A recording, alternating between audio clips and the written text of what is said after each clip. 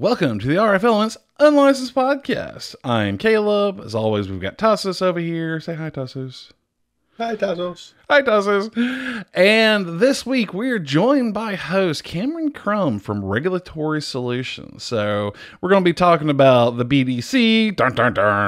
We're going to be talking about regulatory things, GIS mapping. We'll see where the conversation goes. But before we hop into this conversation, real quick, Tassos, give the good people out there their call to action. Yes, absolutely. Don't forget to like, listen, or subscribe to our channel right here on YouTube or anywhere you download your audio podcasts like Apple, Google, or Spotify.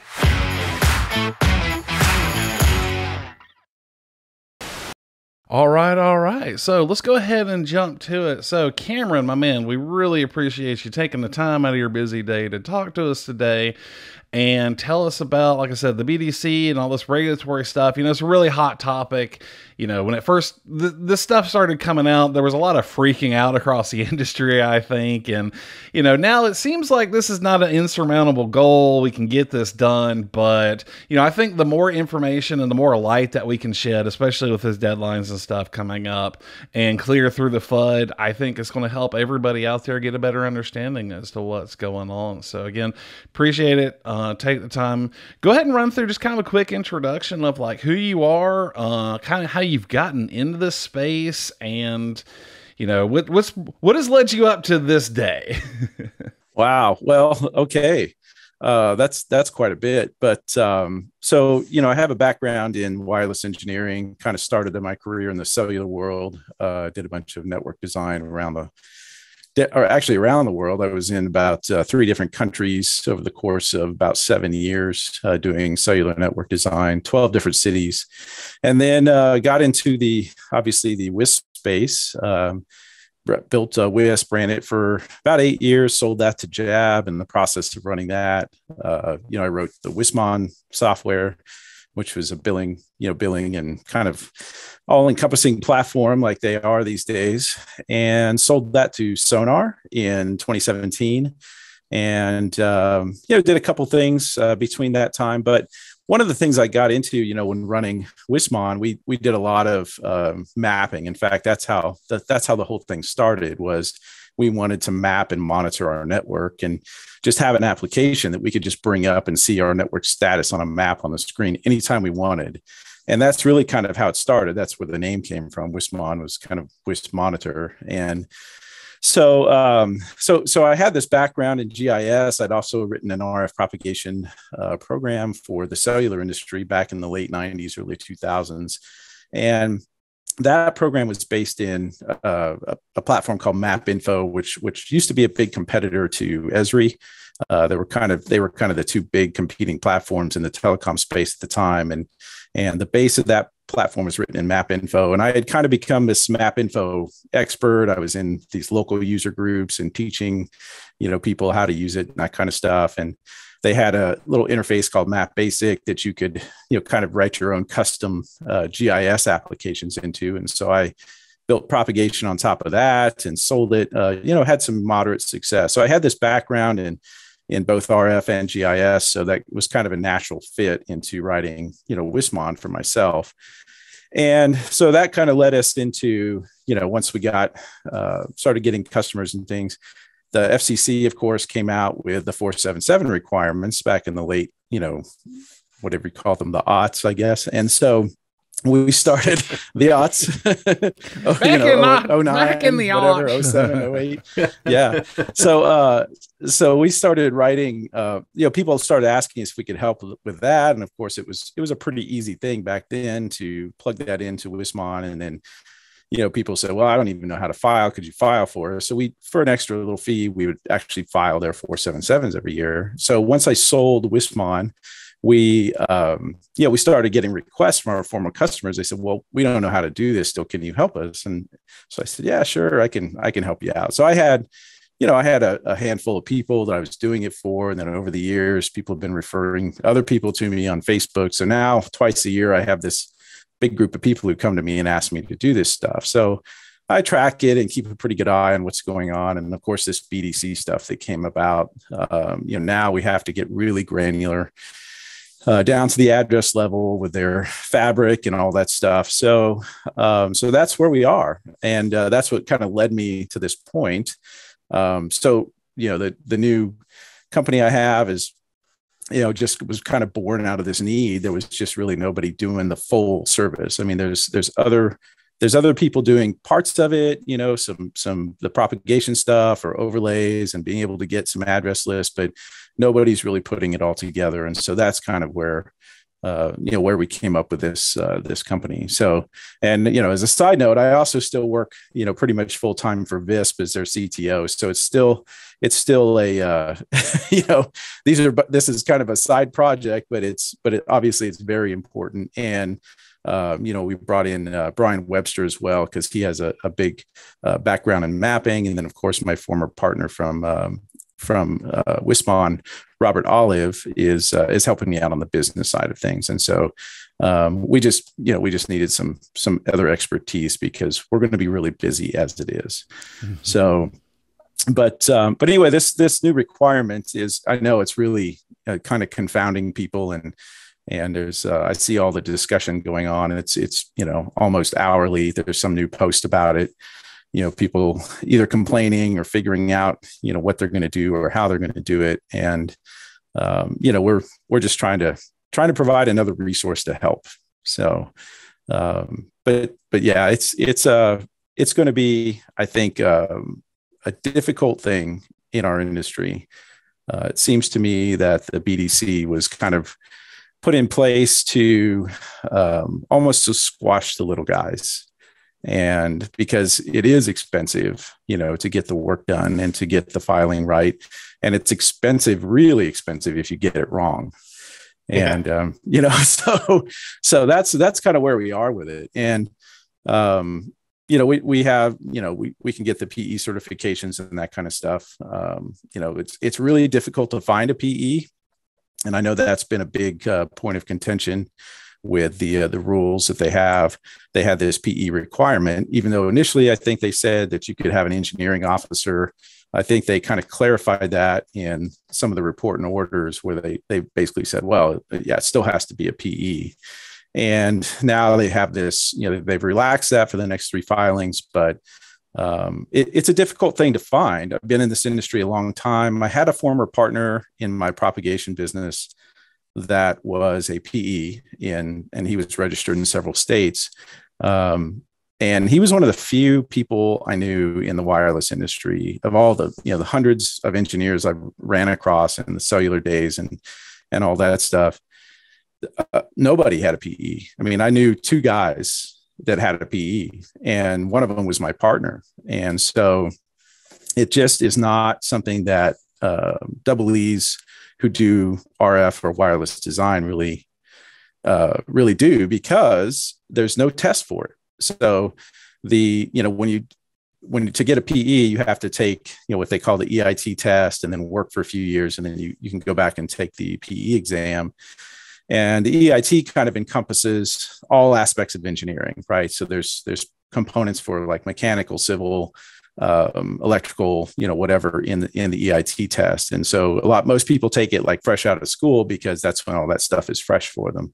And then, you work for a few years, and then you take the PE exam in your kind of your specialized field, and they have different sections that you can do. So like the double E PE, there's a couple different tests you can take depending on what you're doing. And the one they recommend, if you're an RF guy, is the control systems and power systems test, which, I just don't, it's okay. I mean, I get that there's, some wave theory and stuff in power systems and some things like that, but there's nothing really specific to doing wireless, kind of wireless network design. And so one of the reasons I never did it was for that. There just wasn't a call for it. We weren't stamping anything, we didn't have to certify anything in that world. And so there just aren't that many guys around that know how to do this. So I talked to a few. I knew one here in the Dallas area that I've known for a lot of years, and he's getting up there too. I think he's in his, mid to late 70s now. And I just don't know anybody else that does it. And then, we put out kind of some feelers because we wanted to have, a couple guys on the hook to, just in case we got a huge volume of work. It does take time to review the data, and these guys aren't going to stamp it without their review because, they're putting their license at risk. And so other guys that I talked to didn't know anything about wireless. And I was like, well, I'm not sure how you're going to review it and stamp it. If you don't know what we're doing here, it's difficult to do. So that's where we are, but we do have some resources available for that. It's been a struggle to get them, but we do have that. And hopefully that if people need it, we can provide that service. Okay. Well, stepping back, and we'll loop back around to the PE part because I think there's a lot of different debate and stuff going on around there. But to step it back a second, like the BDC, let's talk a little bit here about like what is the BDC and what are the main differences between this new BDC filing and the 477 filings that people were doing or supposed to be doing. Yeah. And, let's talk a little bit about the differences between those and why this is kind of a much more of an onerous or at least more in-depth process. Yeah. So the 477 consisted of a couple of different parts, right? You had your subscription file, which was, basically it was a classification of speed tiers and technology codes, right? A grouping of those, and then within a given tract, right? So you had to report how many subscribers you had in a tract that had a certain technology code and a certain speed tier. And this is census tract, right? That's correct. When I talk about tracts or blocks, these are census tracts and blocks, right?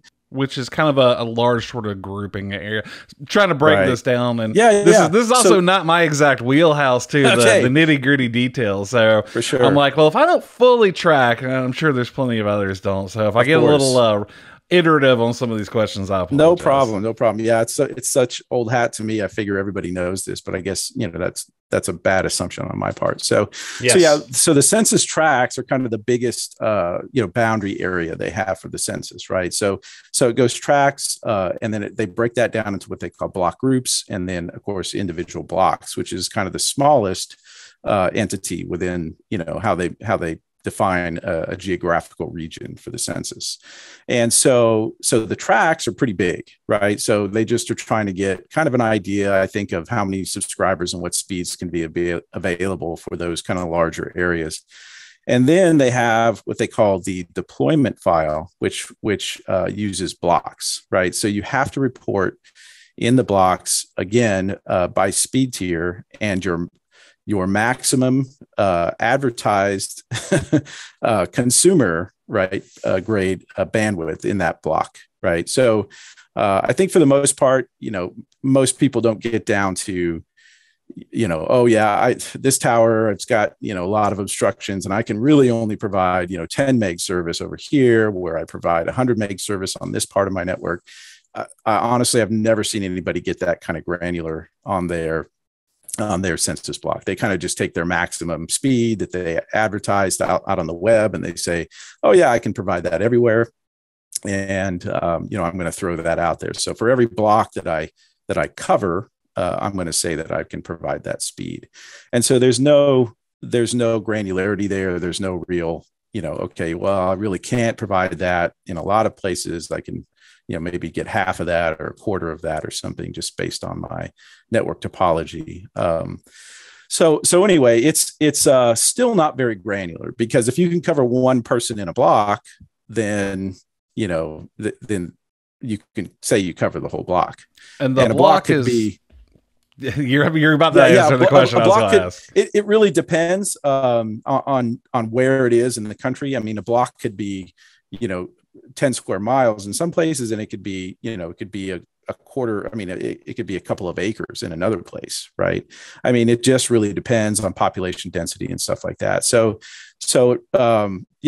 again, you could cover a block that actually has one home in it, right? And that's it. That's the only thing in that block. So, but you get to an urban area, and now, one block may have, 2,000 people in it. So it just really depends on where it is in the country. So it's really not a great way to determine where service is available, right? Because, I think for the most part, most of the, especially wireless ISPs, are operating in suburban to rural markets. And so, those blocks tend to get pretty big, but there's not a lot of homes in them.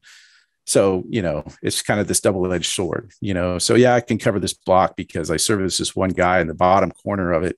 But, all these other people out there can't get service, they're blocked by trees or whatever, but I still say I service the whole block. And the whole reason that like the 477 came about is basically the FCC saying, hey, we need to have some idea of what our actual coverage is, right? I mean, because to some extent, it's very much an educated guesstimate. And I guess you could kind of consider this a shotgun approach as to saying, this percentage of this county or this city or this state or the country as a whole has coverage.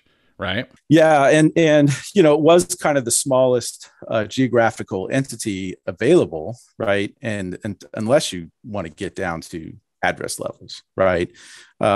So, address level stuff is difficult because, just try to find an address in like northern New Mexico or Wyoming on Google Earth or Google Maps or something. I mean, you're not finding it. I mean, their coverage is pretty poor in some parts of the country, and sometimes it just puts you in the middle of whatever the closest town is. If you try to look something up. So trying to do that was it just wasn't possible. So the FCC went out and contracted with this company CostQuest to build this fabric. And I mean, if they have what they say they have, which is addresses for the entire country, that's pretty impressive. I mean, I honestly don't know where the data came from because China, there's not even there's not even a national E911 database. They're trying to build one. And you can go look at that map, but there's some states that don't participate. And there's some counties within states that don't participate. There's some counties within some states that don't even have the information available themselves. And so, or it's not online, right? You have to like physically go down and look up parcels and things like that in order to get that information. And so that's what I'm saying. I mean, I don't know how long CostQuest has been working on this or how long they've been under contract to get this data, but it's pretty impressive if they have what they say they have. So, it's come from Amazon Ring cameras, cell phones, and TikTok apps, Right. I don't think there's enough of those out there, honestly. Yeah, there are still some areas that are underserved by absolutely anything. So it would be pretty interesting to see how good it really is. Yeah, because you get into like parts of, like I said, like New Mexico, Wyoming, some of these really rural states where there's just almost no population, and there'll be a road with a bunch of mailboxes at the end of it, and that's the address. I mean, they don't have a geolocated address on the house because not even the postman goes there. So those places, it'll be interesting to see. I know there's one particular company that I deal with a lot every year when this comes around in Visp. That has a pretty sizable footprint in northern New Mexico, and we always have issues with their addressing because it just is hard to find. You cannot find these physical addresses, and so I'll be curious to see how it turns out for them and other people like them. Yeah, they're not going to take address input as well. Turn where that old church burned down 5 years ago, and where Ethel used to live, right? So so you'd be surprised.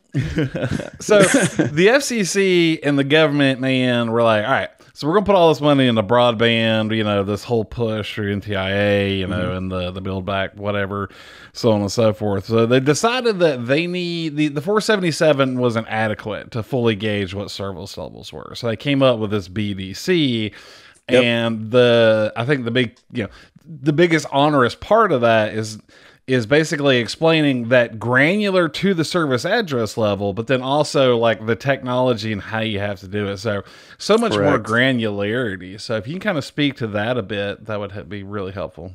Yeah. So obviously they want you to report, the address IDs that you can cover, right? So they're going to give you the fabric file. So when you go to CostQuest site, FCC/CostQuest, whatever it is, You go to their site, you register, you apply for their license, and then they take your old 477 data that you filed previously. So hopefully you filed, and and they basically determine what counties, right, you cover based on that, right? So if you're in a county, they just kind of give you the whole county's worth of addressing, and they put it all together in a file, zip it up, and then they send you a link to go get it. And so now you got to figure out what to do with it, right? So, but the hard part on that, I mean, there's two methods, right, to report. The first method is through a coverage polygon. I think this is the worst one because you're basically giving them a coverage polygon and saying, okay, you go determine where I can provide service. But when you do that, you also have to provide, I mean, it's literally volumes of information about the coverage model. I mean, they want stuff like the author of the coverage model, right? I mean, there's crazy requirements for when you upload a polygon for the model, all of your radio parameters. I mean, there's stuff down to like subcarrier power levels on the radios, right? And so yeah, I mean, if you start reading through the document, I mean, we can't really go into all of it here, but I mean, it is a crazy amount of data, and honestly, there's very few vendors, I think, in this industry that will, one, either willing to provide the data or can provide the data, right? Yeah, that's we can vouch for that. Yeah, and so just knowing what I know about some of the manufacturers and whatever that I may or may not have worked for in the past have right. It's very difficult to get information. I mean, even internally within these organizations, much less, get somebody to send you those kind of specs on a radio, right, or on an antenna, or anything, right? So that presents a big problem. It's easy enough to generate a coverage polygon, but if that's all you're going to submit and you got to have all this other data, I think you're really in a bad spot because I just don't think it's available. And so the other method is probably the one I think most people are going to use, which, and I would encourage people to use it just because you do not have to provide all that technical data. And that is just providing a list of addresses that you can cover. And so, whatever method you use to do that, whether you kind of put your own overlay on a map, which maybe gets you back to the polygon stuff again. They may come back and say, well, if you determined your addresses using your own coverage map and doing kind of like a spatial intersect in a GIS platform or a spatial enabled database or something, they may still come back and say, okay, well, you use the polygon. Now I still want all this technical data, right? So there's other methodologies you can use. Some people are just saying, I'm just going to submit the addresses I already have because I know I can service them. And that is the least amount of, headache. I guess that's a strategy. It's probably not a great strategy because, the idea of this whole thing is determine where the government's going to give money out, right? I mean, that's the ultimate goal is to, they're not looking to see, oh, well, yes, there's broadband here. We're going to encourage growth and development. No, they're going to encourage stuff by giving out money. And so, if you don't care about somebody getting money to come over, build you, okay, do the minimum and, just do the filing. The other issue with that is that you've got to be able to prove that you can service those areas because this whole thing is going to be crowdsourced. So, the challenge is crowdsourced, right? So any Joe Blow from the general public can come in and say, oh, look, they say they service this address and I know they don't. They come out here and they say they can't service the address or whatever the case may be. It could just be some disgruntled guy going in and to create headaches for you, right? I mean, so anybody can come in and say, no, they don't service these addresses. And now you have to come back and prove that you do. And so that's one of the really onerous parts. I mean, the volume of data required to do the filing is really bad, but then put on top of it the fact that anybody can come in and challenge your addresses. Now you've really got problem. I mean, this could be a full-time job, right, for somebody just defending this filing, because if you file incorrectly, Even if it's I think even if it's just by mistake, right, you can still get fined. So so if you say, well, to the best of my knowledge, I was able to service that, turns out I wasn't, well, you should have done a better job, right? And I don't know how strict they're going to get. I hope they're not that bad. In the past on the 477, it's pretty rare that they did any enforcement action unless somebody was just blatantly or willfully, not filing and just kind of gave them the middle finger. It was pretty rare that they, proceeded with some kind of enforcement action. But it seems like just the way they've been talking and the writing and the documents and stuff like that, it seems like they're going to get pretty serious about this. And the fines are pretty steep. Do you have any idea? 15 grand per incident. Wow. Yeah. yeah. That's per incident. So that's how they're going to pay for all the money that they're giving out. Is they're just going to fine everybody to create the money to pay for it later, right? I mean, that's typical government 101, right? Yeah. Well, this is your new hobby, Tassos, is all those places where your T-Mobile service doesn't work, you just document them and just like send them in. I'm gonna go after T-Mobile so hard. Yeah, so the mobile stuff is a little bit different, but yeah, it's still difficult to to file. I don't know what those guys, honestly, they got engineers on staff that can probably handle this stuff, but yeah, just the fact that you got to collect so much data. So, and getting back to that, if you do the addresses, you do have to explain your methodology, right? Like how I determined I could cover this address, right? But I don't understand. Sorry. I mean, not to cut you off. No, right? I've been absorbing all of this and I didn't realize it was that detailed, right? But I don't see how any company, no matter how big you are, can possibly quantify all of that. I mean, there's so much. This is wireless we're talking about, right? So there's so many variables that are involved in getting accurate data, and it's only as good as your output's only as good as what you put into it.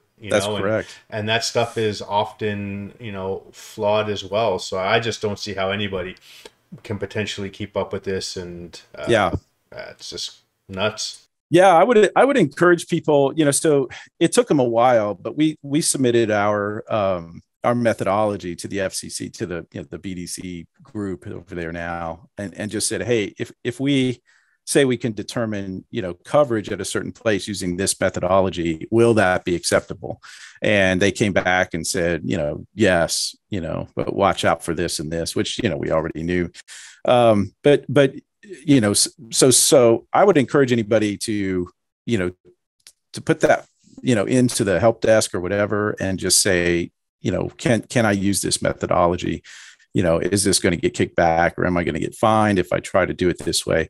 And just see what they say. I mean, I worry about people doing just kind of, like I said, and like you mentioned, Tassos, even the propagation stuff that we have in this industry, it's okay for putting maps online and doing some go or no go type things for if you're going to be doing a site survey or try to cut down on your site surveys. I mean, it's adequate for that, but it's probably not adequate for this, right? I mean, just the models they're using, the resolution of stuff. And that's the other thing, is they want this data to be super accurate, but they're only requiring 3 arc-second data in the models. Yeah, and so no, that's not. I mean, that's like 100-meter data. That's their minimum resolution, right? And that's terrible for propagation really modeling. I mean, so it's kind of baffling, because they're saying on one hand, oh yeah, it's got to be super accurate. You better be right. And on the other hand, they're only making you use data that's 100 meters. That's a long way from where you're from where that point may be or whatever. And a bin that big, I mean, you could have coverage in one little part of that, and it would still color that, that pixel on the map, right? As long as you're within an acre of, you're good, Yeah. That's what I'm saying. I mean, that's a crazy requirement, or non-requirement, I guess, on that side, I think it makes it really difficult, because now they're saying, oh, well, you said you could cover this. Well, I just use 100-meter data in my propagation tool. Sorry, it wasn't right. So, even though you you thought you were doing it right. You didn't. So bam, you owe us 15 grand. Right. Hmm. So, so it's a conundrum for sure. And it's difficult to get information out of them. They're pretty slow to respond. I think it took me something like 10 days to get a response about our methodology. Yeah, and I'm sure you asked a lot earlier, like, because when is the deadline is what, September 1st for That's this correct. first filing? Yeah, so those last 2 weeks of August, basically, I'm sure they're just going to be absolutely hammered. So, yeah, and that's I would encourage people to start on this yesterday. I mean, it's just I can't stress enough like how difficult a process this is for even people who know what they're doing with it. And if you don't know what you're doing with it, waiting to the last minute is really not the right idea. It's right. If it's something you haven't ever dealt with before and you're trying to go it on your own, get started now. So what happens if you don't file?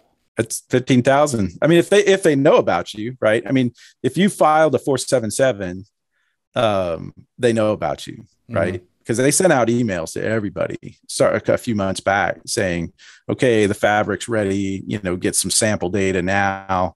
And so you're familiar with it, right? And you could go and get some sample files for your area, which of course they didn't change all the IDs in for the live data. Oops. So the sample stuff was, I mean, it really was sample stuff. It's worthless if you can't file with it. So, but yeah, so yeah, if you don't file, I'm sure they're going to come after you. So, I mean, one approach, maybe not necessarily a great idea, is you just don't file and say, I'm only going to take one $15,000 L and not worry about all the other ones. That's one way to look at it. I don't know. There may be a go to jail clause in there somewhere. So, yeah.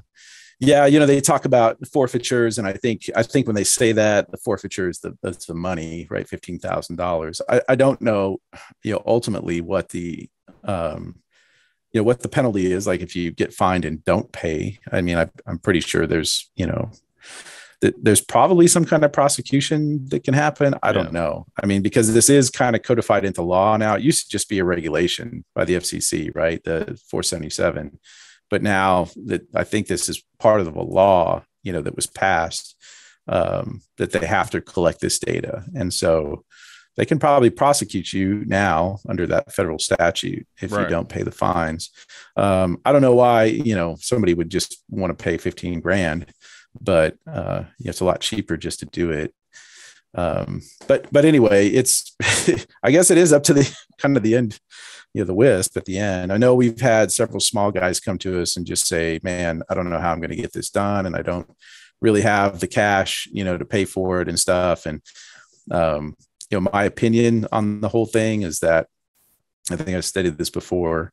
It's kind of really meant to favor the big carriers, the big players, and kind of push the small guys out because the regulatory burden and the financial burden that's going to be placed on them to get this done. Well, and if you're an operator where you're primarily unlicensed everything, right? Or at least unlicensed in mile, where you're not really available to get into this BEAD fundings and stuff like that. Like it's offering you no protection to say your area. If you got a big GAA build on CBRS, then yes, you're like, all right, this area is covered. Here's the speeds. This is a served area, right? And it would make a lot of sense to protect yourself from that case. But a 5 gig WISP out there, and 6 and everything that comes down the road, they're basically they're doing all this work and submitting all this information so they can not protect themselves from anything because they're still, it's an unserved area. Not eligible. Right. Exactly. So yeah, that's a very sort of painful thing. You would hope there would be some sort of clauses that allow for small business and definition levels and stuff like that because, this big government money is not really chased and affected that heavily by, some operator that's got, 500,000, 500 subs or 1,000 subs or something like that. That's not the numbers they're kind of gunning for from a coverage perspective, at least. It seems to me that way, the logical way of thinking about this, but this is the government we're talking about. So yeah, it's going to be tough for the small guys. And I feel for those guys. We were there at one point, and we certainly didn't have all these regulatory things when we started, back in 2003.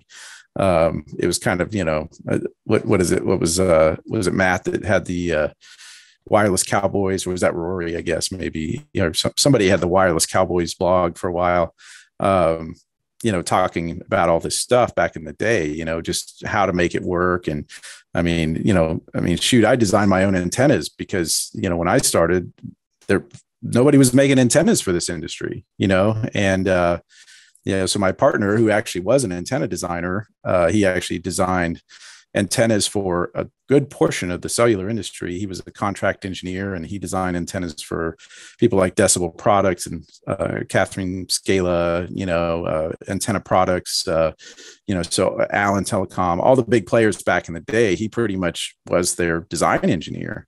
And so we actually sat in my garage with what's called a slot line and a and a spectrum analyzer and waveform generator and a function generator, and drew things out on a Smith chart, to design antennas, so it was a lot of fun, but they worked really well. We used them for years. They were slotted waveguide, and I did some horns. I think Tassos has seen those before. Yep. And so it was a lot of fun, but yeah, back in the day, there just wasn't anything going. And here we are, these wireless operators, providing services to people that nobody else would. And, now they're just kind of like, oh, hey, that was all great, but, we're just going to squash you on the bottom of our shoe. And hopefully you come off as we walk along, So it's kind of sad that, that the federal government doesn't really recognize, the efforts of the entrepreneurs out here, doing this work, and making it very difficult to proceed. So, but hopefully we can provide some assistance for some people, and if they need it, and hopefully people don't get the fines if they decide to kind of go it alone and make some mistakes. I'm hoping they're a little forgiving on this first round, but they may be looking to make some examples too. I think, like anything, though, the government tends to go after people who can pay, right? You can't get blood from a rock either, right? So I seriously doubt, they're going to be going after the really small guy that can't afford to pay it. I think it's the medium-sized upper ones that, have some cash to burn, and will probably be, and that's if, we're saying here that, they're going to start targeting some people and make some examples. They're going to have to. Obviously, they already started doing it with CAF and RDOF, right? We've heard about these, pennies on a dollar. With these like $3,000 fines or something like that. It hasn't been like, millions and millions of dollars, but yeah, it's going to happen. It's that simple. I also think for some of the smaller guys, obviously they don't want to get fined. So if anything, they have to do the minimal, like you said, just guarantee the ones that they know, the ones that the addresses they actually serve. So yes, it won't protect you from a build out, but at the same time, even though it's free money, right? There's still limited resources and people to do these things. So as I would imagine, as a company that received all this money, it's going to be like, am I actually going to go and fight the fight to try and overbuild this guy who's already there when I have money to go just and keep the government happy by building out the areas that truly are underserved? So I think it's going to be a while before, these little guys or whatever, kind of get overbuilt. So I think that, the best defense, if you don't have the money, is to at least file what you can, so you don't get fined, you're done. Pretty simple process. And if somebody's going to come and overbuild you with license, they're going to do it no matter what, right? So yeah, no, I tend to agree with that. And the fact that these guys are having to be put in that situation where they've got to just kind of describe what they already service. That may be also a risky strategy as well. I was thinking about that a little bit. And if you do that, and because you have to describe, again, if you use the address methodology, or submission, you have to describe how you determined, right? And if you just put it like a little paragraph, well, I know because I already service these. Well, they may say, well, that's not within the spirit of, the filing. I mean, we want to know where you can service too, the other places you can service. And so, I'm a little bit worried that if you do that, they may come back and say, well, you didn't follow what we asked. This is not where you do service. This is where you can service. And, I don't know. I mean, I don't know how strict they're going to get, and I hope they don't on that kind of stuff. Just because, again, that puts another burden on these guys, who thought they might get away with, kind of a small effort, and then all of a sudden they're coming back and saying, no, go back and do it right.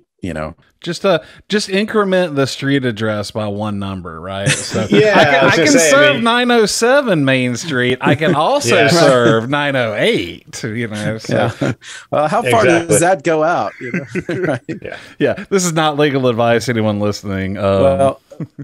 Well, we all know that doesn't actually work, right? I mean, true. We've all been in situations where this house is covered, this house is not. And the guy right next door is no freaking way that's happening, right? So, unfortunately, I wish it was that easy because you could just kind of cascade that along. But yeah. And the enforcement side of it, again, with the actual address data being just so janky too, like it's hard to do a full level enforcement. So, as long as, I mean, it seems to me as long as you're submitting what you can following the letter of the law, but also more or less the spirit, at least in the beginning, it's like, it's worth doing and like not getting yourself tied up in a full blown panic, right? Because I mean, it is going to be an iterative sort of stumble through process. So, don't think that if you can't totally, do all this, that it's the end of the world. So yeah, and I think it's filing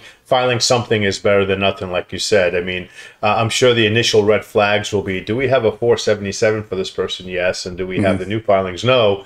That's a red flag. It's almost like the IRS and paying your taxes. As long as you pay something every year, they see revenue coming in. They look for the guy that all of a sudden stopped paying for a period of time. Like, red flag, what happened? And so, Yeah, I think that's probably the case too. That's going to be a big part of it. I do know, it seems like the last 3 years they've been stepping up more and more on the 477 enforcement too. Not necessarily fining people, but I know it used to be you submitted stuff and you never heard anything, right? And now they're coming back with, tiny little details within, in the filings. So if you have a speed in your subscription file that's higher than the speeds in the deployment file, like your what you claim is your maximum, they come back and say, why, how are you delivering the speed when you don't claim that you can, right? And then you have to explain to them, well, it's a one-off situation. I've got a point-to-point link to this guy, or I've got this, or I've got that. And sometimes they say, okay, well, take that one out then, or take those out if you're doing that. We don't want them. We want to see what you provide to everybody. And sometimes they accept it and just say, okay, fine. So I think it really depends on whoever you get. That's kind of, I've seen some guys get real picky about it. Some of the guys that are sending out these emails, and some people just say, okay, fine. We'll accept your explanation. But that's been coming down a lot harder especially the last 2 years. I've noticed there's been a lot of kickbacks on small little things like that, right?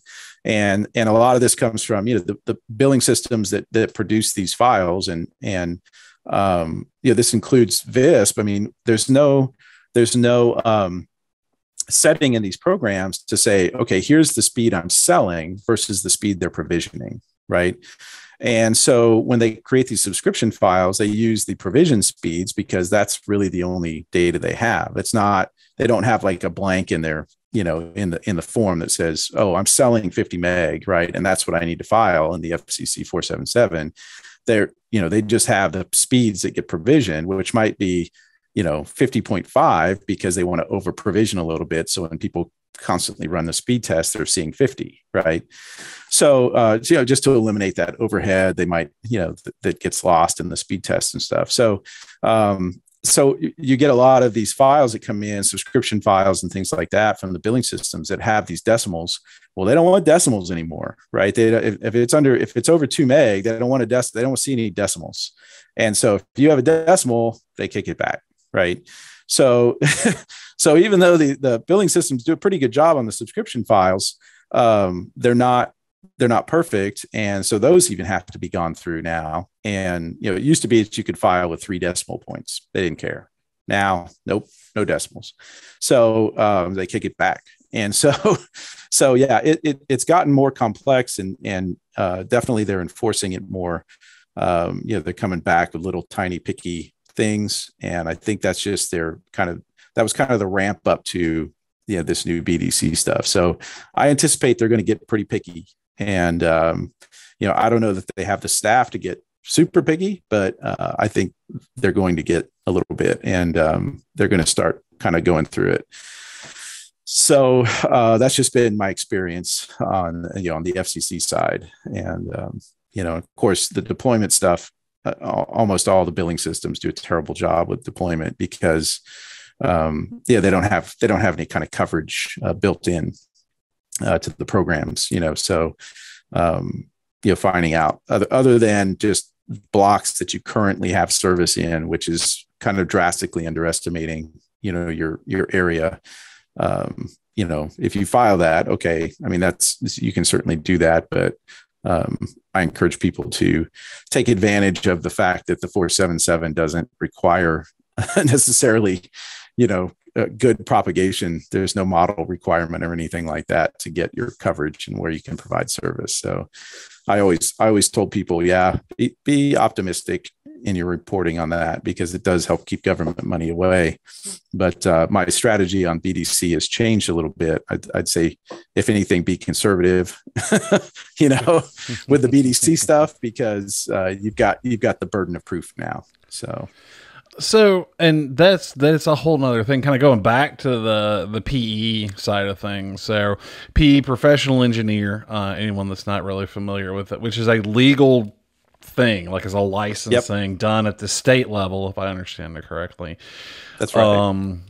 Yeah, when I graduated, I looked at doing it very briefly and was like, "Nope, I'm good." So this is one. I don't need my name out there in that many places, but two, I was double E, right? So for me, it just didn't make sense with where my career was headed. But so, and that conversation is basically, the government requiring some sort of official sign off on what this data and who is submitting it, right? So, and as I understand it, is basically a PE signs off on it, or there is some level of executive sign off is available based on having a certain level of experience, 10 years, 7 years.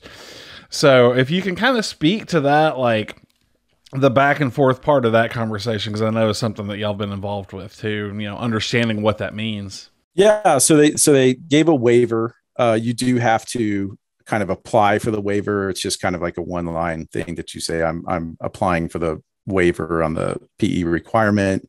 And here are my qualifications, right? So it has to be either a double E with direct knowledge, right, of your network design.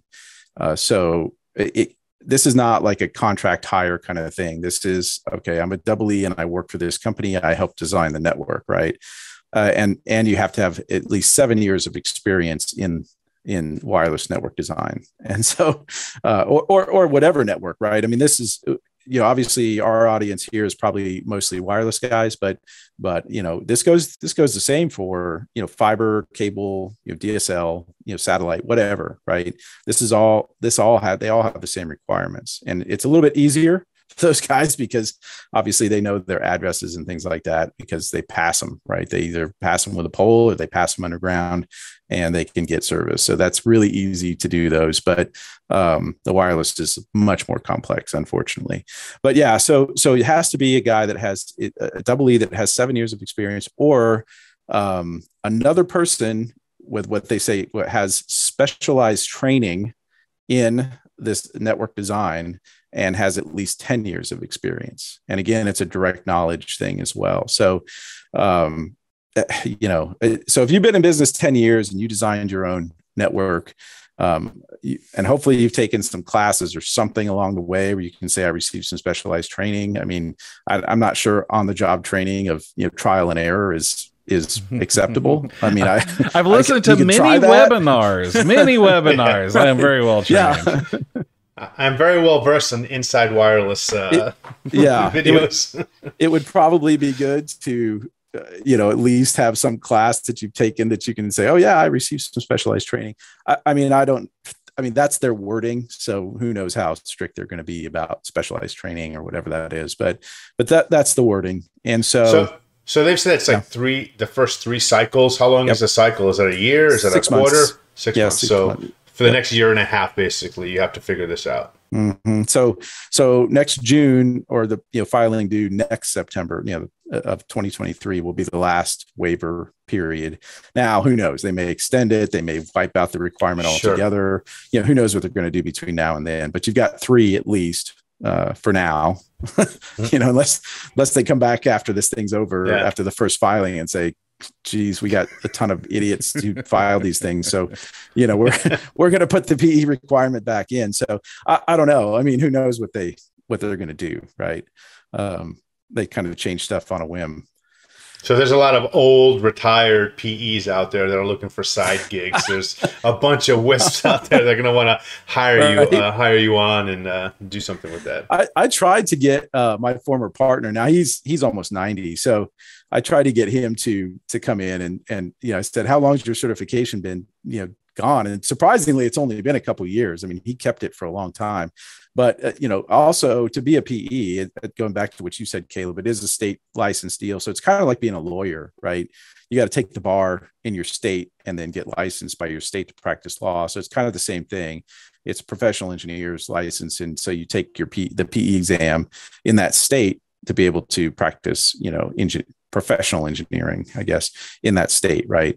Now, most states, just like with lawyers, like if you apply, if you say, I'm working here temporarily, I'd like to, be able to certify documents or drawings or whatever it is with your PE stamp. A lot of states will just say, okay, fine, just fill out this form and pay your $25 or whatever it is. And we'll allow you to stamp stuff in our state, but, it's kind of the same thing. But it is a difficult thing to get, and it's a difficult thing to keep. There's an ongoing education requirement, right? So you have to do a continuing education every year, so many hours of continuing education. It's just like any license. Yeah. An accountant, you have to do the same thing. A lawyer, you have to do the same thing. So yeah.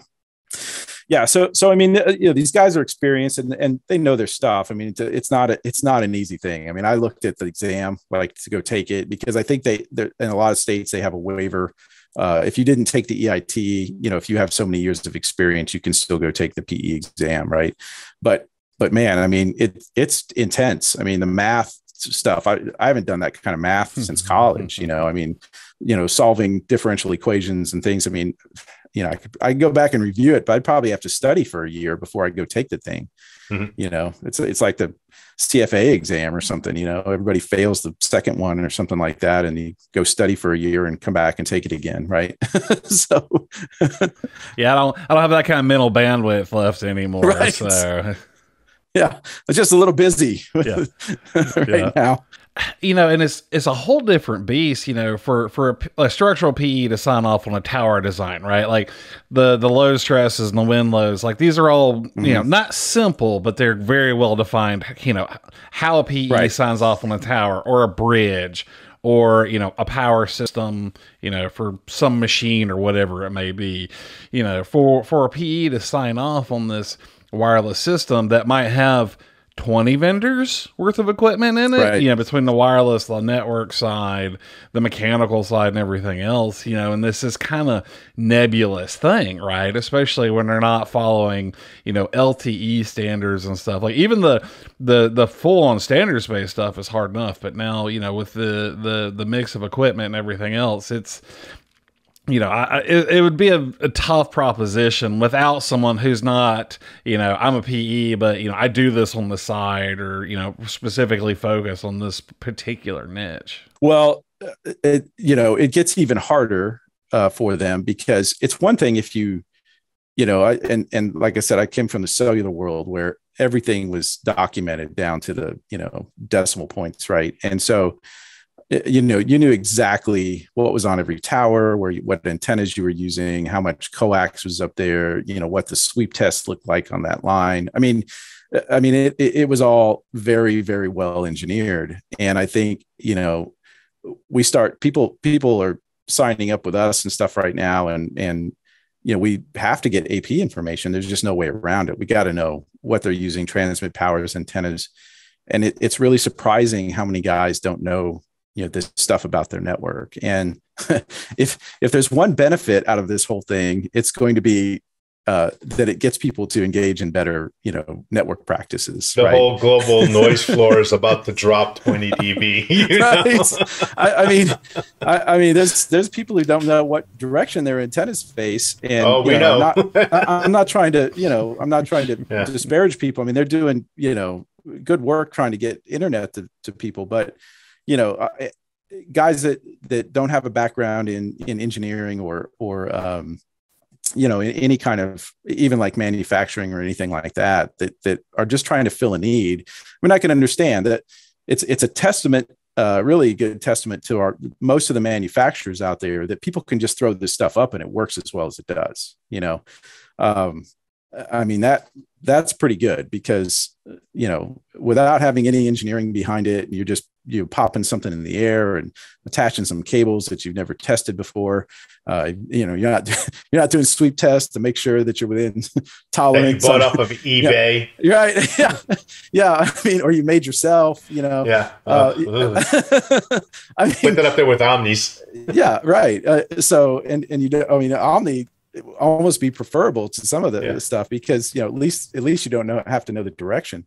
But some of the stuff you guys are coming in going, well, I don't know. I mean, I don't know how many, I guess they know somewhat how many antennas they have on a site, but they don't know what direction they face. They don't know if they have down tilt. They don't know what transmit powers are on their radios.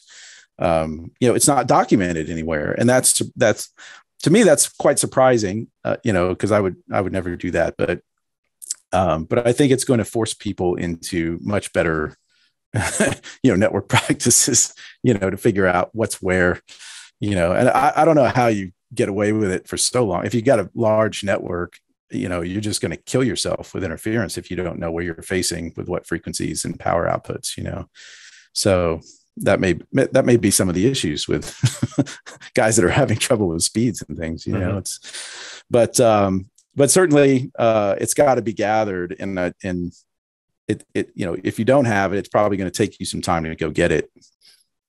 And so start now. Yeah, I mean, think about all these WIFs that have grown, and they got it figured out. They're really cranking, and they start buying these other smaller competitors and stuff. And a lot of times these buyouts, they're good to have the network documented, like, at all, right? So now you've got to go back and force all those maintenance things to be like, hey, we have to report this accurately. We have our new stuff, but we bought out Jim Bob's network a year and a half ago that kind of works okay. And now they've got to basically fully review and document everything with that. So it's going to be onerous. Well, I can tell you, it makes, just on the network documentation side, it makes things really easy if you ever do want to sell. So I'll tell you a little story about when we sold to Jab, right? They wanted to come in and spend a week, like, going to every tower site and looking over our stuff and everything. Well, one of the things that we built into Wismon, and this was really pretty much for ourselves, in fact, when I first started building Wismon, we never intended on selling it. It was just a tool for internal use. And then people started asking if they could buy it. And we didn't even have billing in it at that point. It was just literally kind of a network management, subscriber management tool, so that we could, see where everybody was and keep track of everything. It was basically our network documentation. And so we would take pictures of everything and store them with, the data we had. I mean, every parameter of every single site, every antenna, every radio, what we used, when it was changed, when it was added, whatever, in the system. And I said, well, what do you guys want to know? I mean, I can give you access to this and we can generate reports on this. They didn't even go look at one site.